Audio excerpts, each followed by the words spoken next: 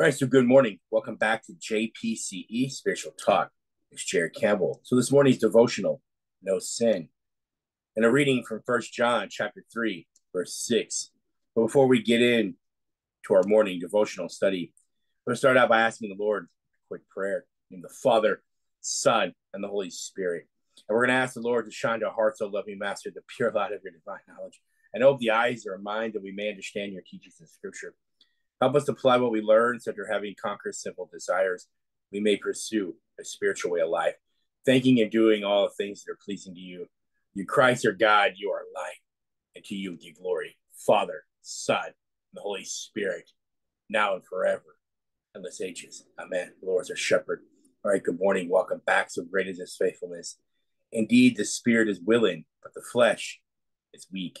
Keep asking, keep seeking, keep knocking. Man shall not live by bread alone, but by every word that proceeds from the mouth of God.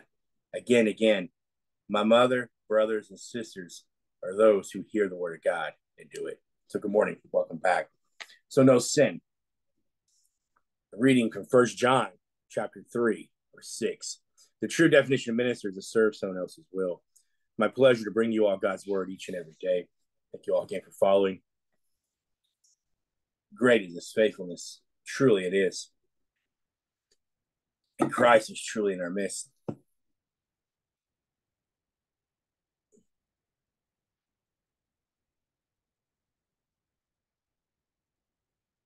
All right, here we go. So no sin.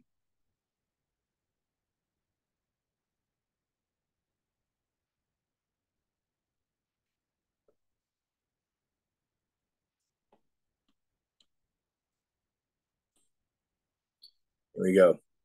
So 1 John chapter 3, verse 6. In the Father, Son, and the Holy Spirit. Everyone who remains in him does not sin. Everyone who sins has not seen him or known him. 1 John chapter 3, verse 6. In the Father, Son, and the Holy Spirit. So the Bible makes two things clear about sin. First, living a lifestyle of sin indicates that you are not walking in the power of the Holy Spirit, regardless of what you say about your spiritual condition. You cannot regularly spend time studying and meditating on God's word, praying and walking in fellowship with the Holy Spirit, and persist in sin.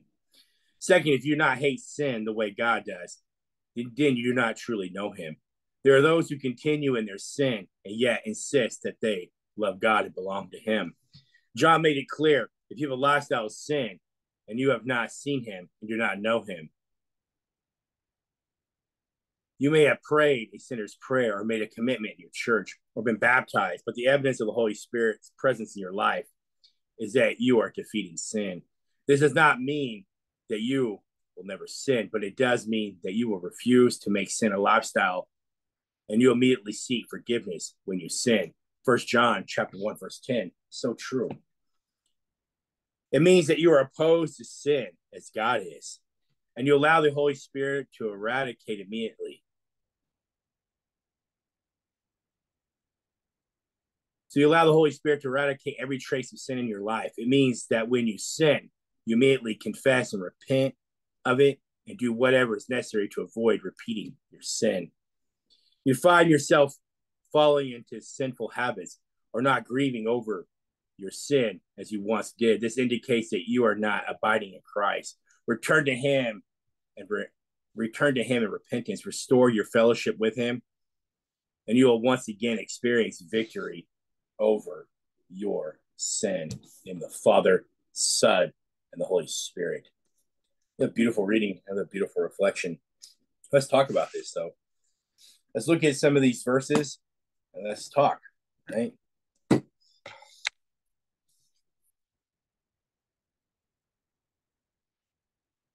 right, so 1 John chapter 3. Let's look at verses 4 through 9 here in 1 John chapter 3.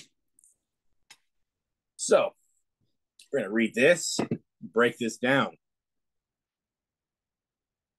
Sin and the child of God. All right, so starting in verse 4. Zoom in, everybody can see that. And so it says, whoever commits sin also commits lawlessness, and sin is lawlessness. And you know that he was manifested to take away our sins, and in him there is no sin.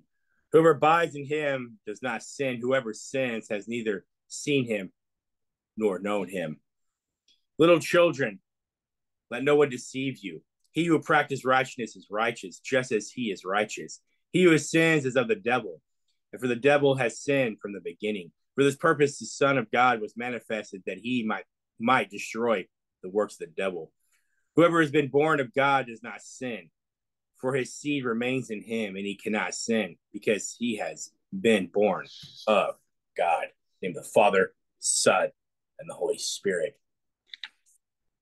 So let's look at what this is saying, right? So John, right? So St. John is the author, right, of this book. So here, St. John is talking in general terms. So he's talking in general terms, right? Contrasting this world with the world to come, right? The Christian, through sinful, does not sin, right? So let's look at verse 9. It says, whoever has been born of God does not sin, for seed remains in him, and he cannot sin because he has been born of God. So right there in verse 9, so does not keep on sinning, right? So we're not supposed to keep on sinning. So in a general sense, we're looking at this in general terms, right? We're not to keep on sinning, right? We're not supposed to. If you've been born of that new creation, you become that new creation, then you cannot keep on sinning, right? Not in the fact of your old ways, right? We will always fall short of the glory of God, but it's talking about your old life. You should not go back to that, right? So here, John, talking in general terms, contrasting the world and the world to come. The Christian through what? Through sinful, though sinful, right? Even though we're sinful, does not sin. There in verse 9, it means we are not to keep on sinning, okay? Especially as the world does. The church lives under God's influence. The world under Satan's lawlessness. Let's look at verse 4, right? So the world is under what? Satan's lawlessness. Look at verse 4. Whoever commits sin also commits lawlessness, and sin is lawlessness, right? Because the devil is lawlessness. He's the father of disobedience, father of rebellion, right? So right there, the world's under Satan's lawlessness, is living without law, right? Is living without law and hard enemy to God. The devil, right? Look at verse 8. He who sins is of the devil, for the devil has sinned from the beginning. For this purpose, for the Son of God was manifested that he might destroy the works of the devil. So he might destroy the works of the devil, right? We'll get into that just in a second, right? You got to pay attention. You got to read, right? So the devil, verse 8, slander or what? Opposer, because he's opposed to what God is doing. He's a creature, a fallen angel. So he's a fallen archangel from the beginning. Verse 8 refers to Satan's, so he has not quit sinning since the fall, right? Let's look at John real quick, right? So John, before we get out of here, John chapter 3, verses 16 through 17 might be it. Here we go. Right here. It says, For God so loved the world that he gave his only begotten Son, that whoever believes in him should not perish, but have everlasting life. For God did not send his Son into the world to condemn the world, but the world through him might be saved. See right there, to use his might as well, just like back in 1 John. What do you think that's indicating? Right?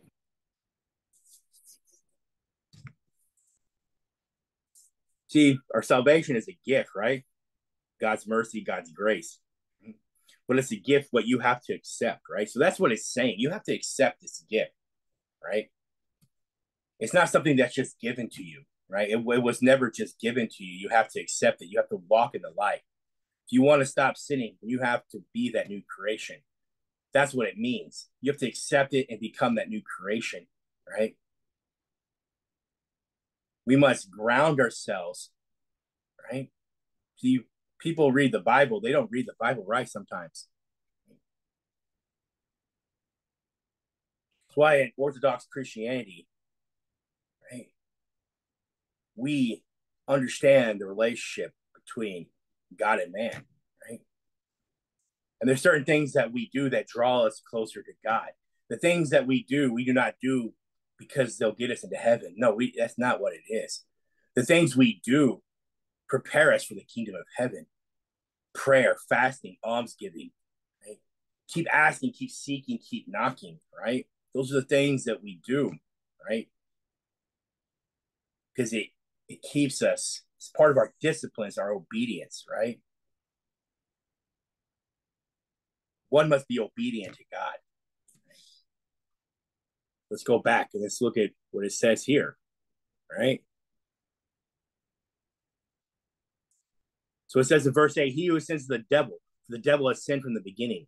For this purpose, the Son of God was manifested that he might destroy the works of the devil, right? So he destroys the works of the devil, right?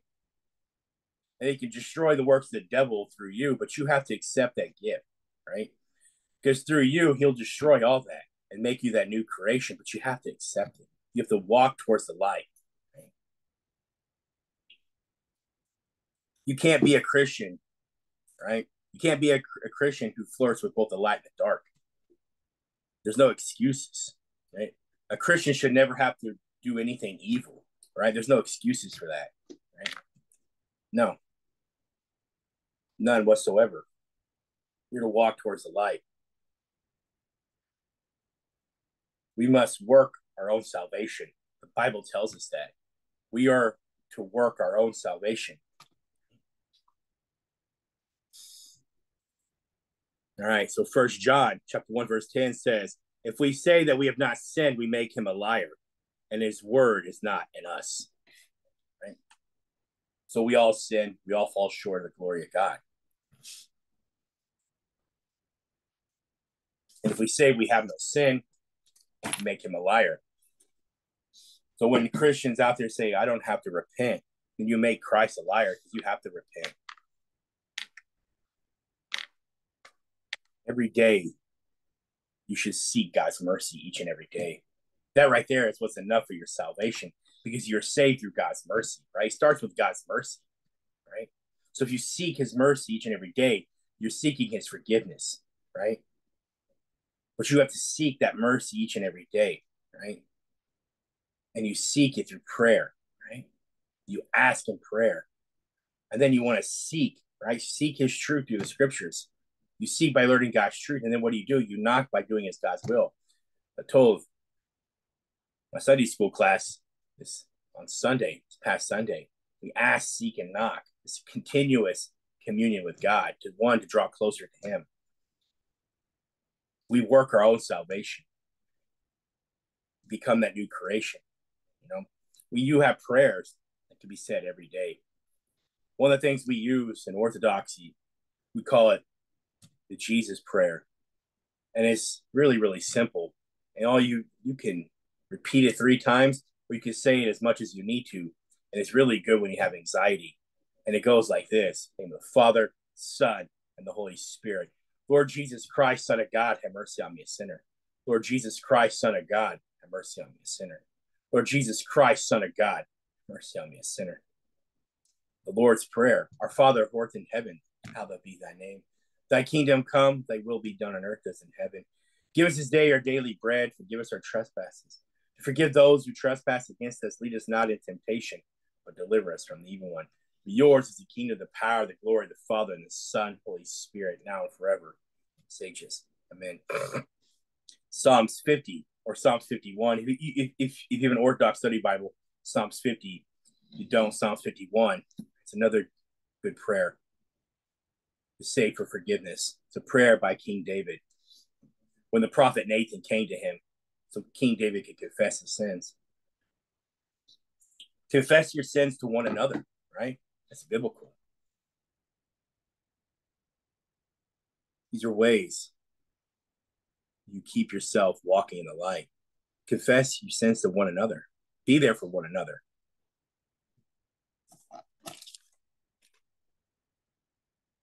Thank you all so much. We're going to close out.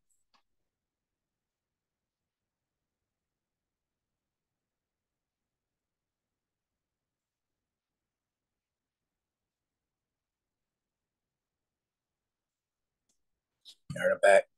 Close out in prayer. Remember, walk in the light. Go and sin no more. Right? In the Father, Son, and the Holy Spirit. Oh Lord God, you spoke us your divine seeming words. Illuminate the souls of sinners to comprehend what we just read. We don't appear simply as hearers of spiritual words, but doers of good deeds, true pursuers of faith. Having a blameless life and conduct without reproach in Christ our Lord, you are light, and to you we give glory. Father, Son, Holy Spirit, now and forever. The sages. Amen. Our Father, who art in heavens, hallowed be thy name. Thy kingdom come, thy will be done on earth as in heaven. Give us this day our daily bread. Forgive us our trespasses. And forgive those who trespass against us. Lead us not into temptation, but deliver us from the evil one. Yours is the kingdom, the power, the glory, Father, Son, Holy Spirit, now and forever, and the ages. Amen. The Lord is our shepherd. We depart in peace in the name of the Lord, my brothers and sisters in Christ. Peace be with you all. Go in peace. Shalom, shalom. May the Lord forgive those who love us, those who hate us. May the Lord bless you and keep you. Lord, make his face shine upon you, be merciful to you. The Lord lift up his countenance upon you and give you peace. In the name of the Father, Son, and the Holy Spirit, now and forever. The sages. Amen. Jared Wesley Campbell, good morning, good day. Thank you all again. JPCE Spiritual Talk, never ever hold back, seek truth. Keep asking, keep seeking, keep knocking. Lord Jesus Christ, Son of God, have mercy on me, a sinner. Lord Jesus Christ, Son of God, have mercy on me, a sinner. Lord Jesus Christ, Son of God, have mercy on me, a sinner. Lord is our shepherd. All right. Love you all so much. I'm out.